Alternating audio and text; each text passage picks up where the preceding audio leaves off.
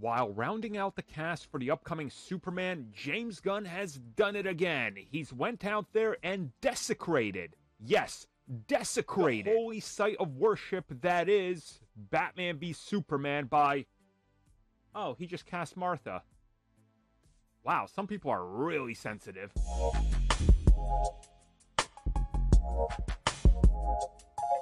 Okay, let's all use our brains for a second here.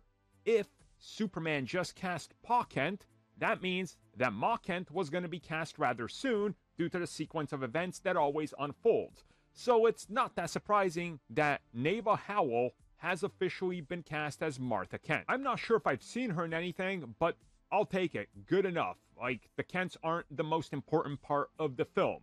Oh, and just as a side note, I'm going to try to make the thumbnail of this really upset people. So, yeah, I'll figure it out. It'll definitely I got to do something with Martha, right? The Martha moment. I'll come up with something. It's okay. Just to rally people up some more.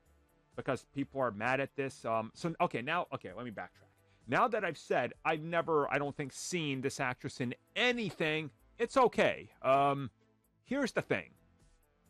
Actors can join projects and be a recast of the previous iteration without this being a direct insult on you personally, because unless you are specifically being targeted by James Gunn and you're the former Martha Kent, you literally have no reason to be upset at this, right?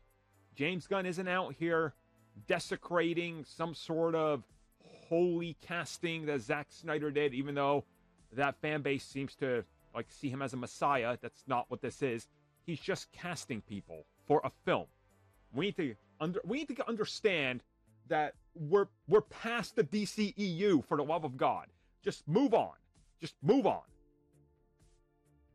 If you want to talk about the history of those films or something, great. Use your channel. Talk about it. That's awesome. Celebrate those films. They were your films. You don't care about DC anymore. Great.